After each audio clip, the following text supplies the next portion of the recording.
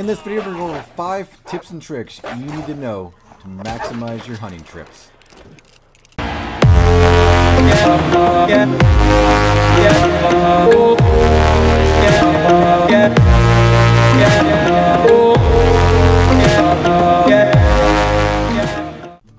Howdy Cowpoke, AustinBMX here, and as we stated, we're going to be going over our 5 tips and tricks to help you maximize your hunting trips and get as much cash as you can.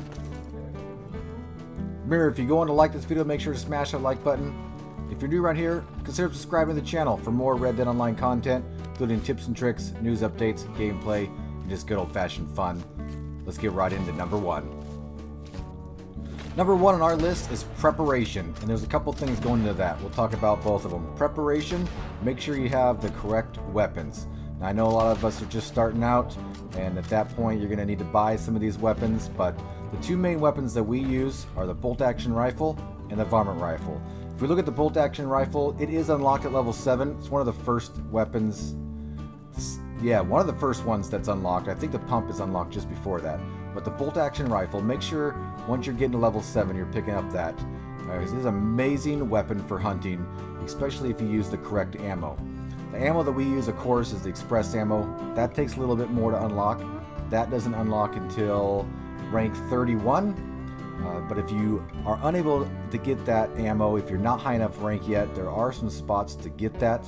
And we have some videos in our playlists to make sure to get you some of that ammo, so make sure to check out our loot spots. But make sure you guys are having the bolt-action rifle. It is an amazing gun for getting that high damage on large animals. The second gun you want to make sure that you have for amazing hunting trips is the varmint rifle. The varmint rifle unlocks just after bolt action, level 8. I think it's one of the cheapest as well. It's only about $70 or so, so it may be the first gun you buy. But if you have not bought the bolt action, don't have enough money yet, definitely pick up the varmint rifle first. That'll help you on these hunting trips to gain some money to be able to get that bolt action rifle. The varmint rifle is amazing for shooting all small game and birds.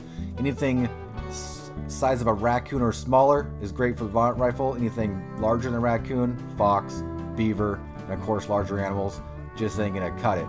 But all birds, as well as raccoons and smaller, varmint rifle knocks them out pretty easy and allows you to get great pelts and a large amount of animals all at once. The second part of our preparation is ability cards. Now, ability cards, some people may say don't help in hunting, but there are a few that help quite a lot. So make sure you guys are checking out these. Here's the ability cards that I use. The ability loadout you see on screen right now is what we use most of the time, because we usually don't switch stuff up for PvP, but we have it set up for hunting. Usually we go into PvP and get wiped out because this is what our ability card loadout usually is, but that's a whole nother situation. For hunting, this is what we use right here. Focus fire in the Deadeye slot. Now I think you can unlock those all right when you start the game, the Deadeye slot. Focus fire, we use that one because when you're in Deadeye, it increases the damage. That might help if you don't have the right kind of ammo to give your gun a little bit extra damage hit to take down those large animals. Our first passive again, Horseman. We do a lot of hunting while we're on horse, and the Horseman allows you to increase your damage when you're on your horse. Again, as you can see a pattern here, we're increasing our damage. Now the Horseman is unlocked at level 10, so if you're getting close to after getting that bolt action rifle and that varmint rifle, the Horseman should be able to unlock fairly easily. The next 2 are a little harder. The next one that unlocks is peak conditioning. Peak conditioning again increases damage. As you can see, our focus fire, Horseman, and peak conditioning all increase damage. So we're trying to get the most out of our weapons for that one-shot kill. The peak conditioning one increases your damage when you have a full stamina, which when we're hunting, if you don't have a full stamina, easy thing to eat something and get that all the way up there to make sure that one is active as well. That unlocks at level 14, and the one we have in our second passive here, as you can see, is the unblinking eye.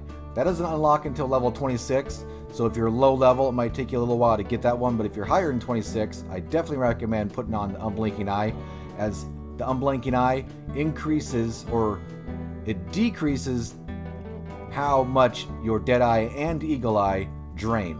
So it increases how long they last. Now we use both Deadeye and Eagle Eye quite a lot, so the unblinking eye definitely is a need when you're out hunting, and we'll actually get into that more here in the video. Tip number 2 we have is all about location. Location, location, location. Of course, you only want to hunt where you can actually do some hunting. The main things to look for in a good hunting spot is a variety of animals, something that will spawn in quite a variety, as well as close to a butcher. I mean, you don't want to hunt way far away from anywhere where you could sell your stuff, it just takes more time, and as well as a place where it actually is a large area. Now right now we're hunting in a big valley in this video. This is a great spot because if you see on the map here, you can go up north of Little Creek near the edge of the mountains and get a certain variety of animals, as well as you can hunt all throughout the valley and get different kind of animals, tons of birds, and it's a large area that allows you to have a large quantity of animals, which we'll be getting to in the video later on.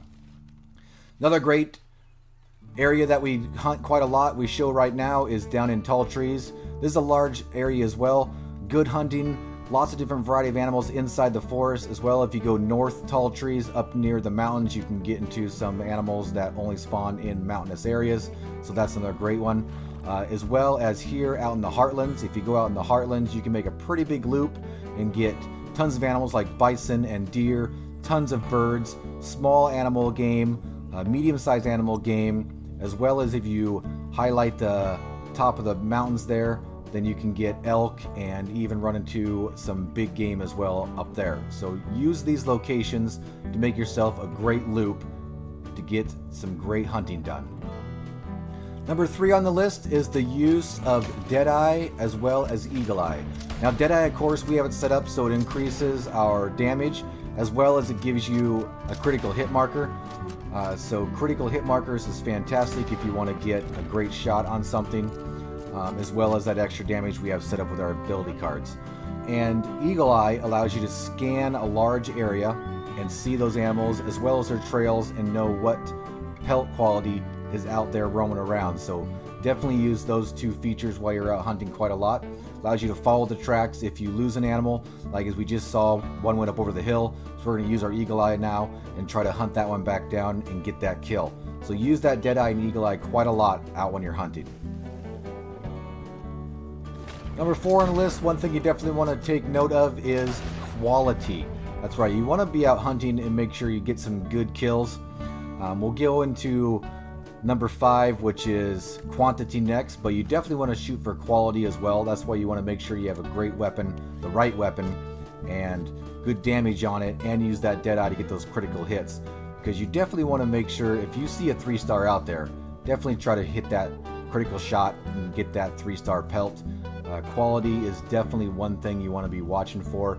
If you see a large group of animals, scan with your weapon. I mean, you can lock on a couple different ones, see which one's that 3-star, get that kill first, because then you can go on and get the rest of the kills after you make sure you drop that one.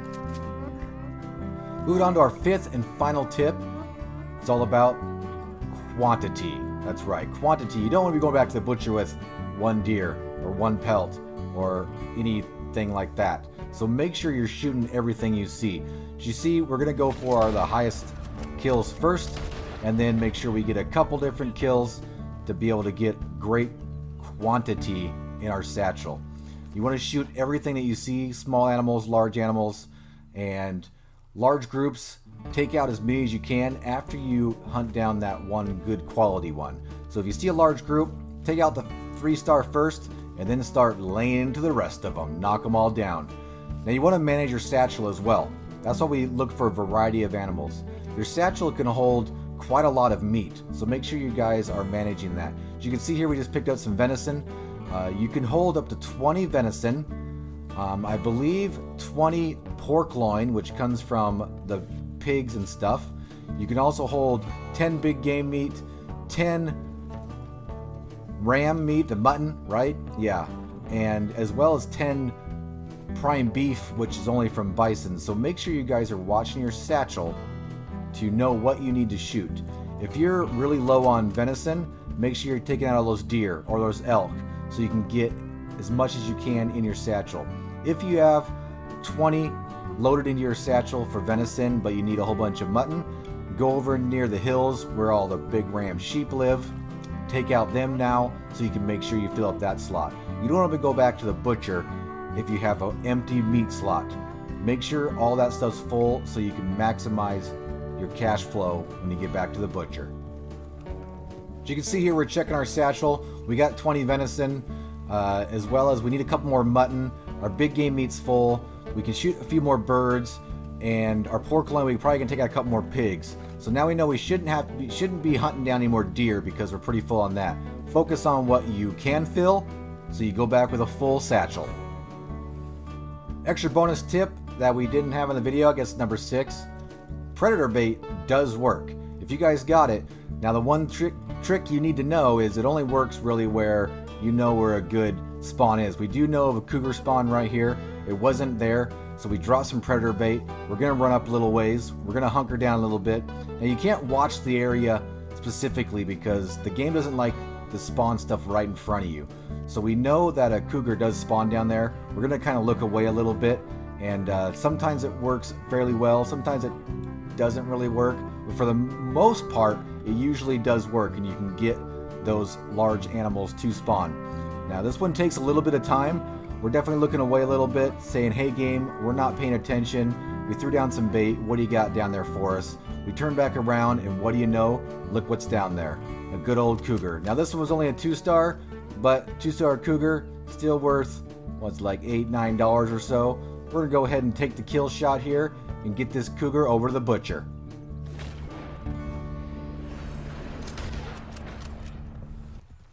Alright, so we got our horse all loaded up. As you can see, we got a cougar, we got some 3-star birds on the side. Make sure to use all those spots you can on your horse and satchel. Get everything over to the butcher. We're gonna head over to Strawberry right now.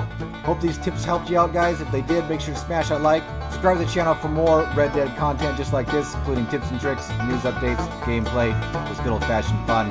Hope to see you on the prairie sometime, but until then, see you later.